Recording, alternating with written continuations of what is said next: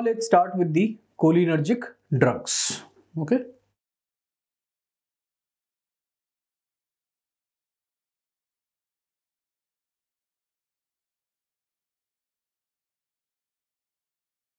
So cholinergic drugs can be of two main types. One, which are called as directly acting drugs, and the second one will be indirectly acting drugs.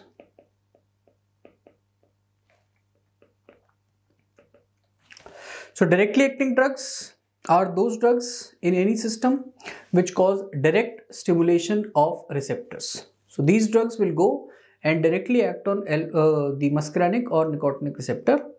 Indirectly acting drugs will be those drugs that by themselves not act on the muscarinic or nicotinic receptor. The mechanisms we will see as we go along. So directly or indirectly acting drugs. First, let's take up the directly acting drugs in detail. So starting with the directly acting drugs. Directly acting drugs are basically three drugs. There can be choline esters, or alkaloids. Two types are possible.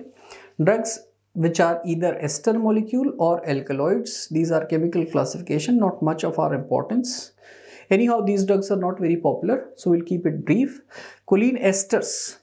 These drugs act on muscarinic or nicotinic receptor themselves. The first choline esters that we have is methacholine.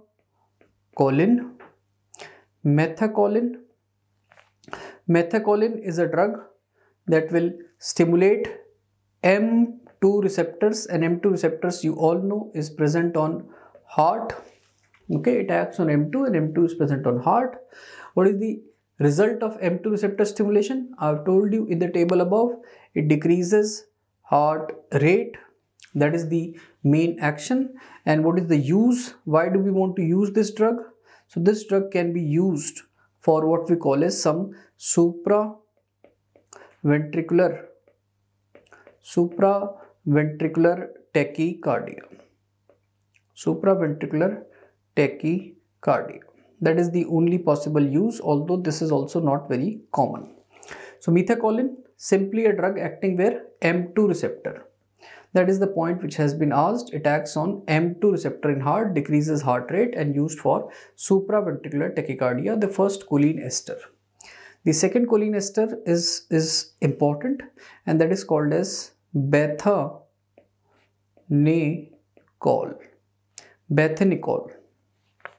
Now this drug is important. You have to remember few properties of this drug. What are those? Number one, it is a cholinergic drug directly acting on acetylcholine receptor. Secondly, the uniqueness of this drug is that it has action only on muscarinic receptor. So this drug will act only on muscarinic receptor. It has very little action, negligible action on nicotinic receptor.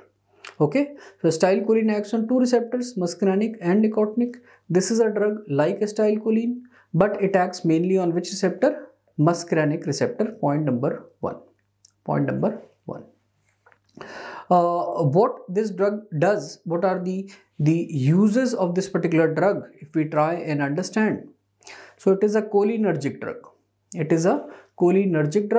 So if we give this drug, what this drug will do to urinary bladder? You can check in the table above. Cholinergic drugs contract urinary bladder. Bladder is a smooth muscle. Muscarinic receptor, they contract. So bladder contracts. When bladder contracts, urine comes out. So this property we use for treatment of post-operative urinary retention. Okay, post-operative urinary retention, POUR, as it is called as POUR. Okay, so this drug is considered drug of choice for POUR, post-operative urinary retention. Clear?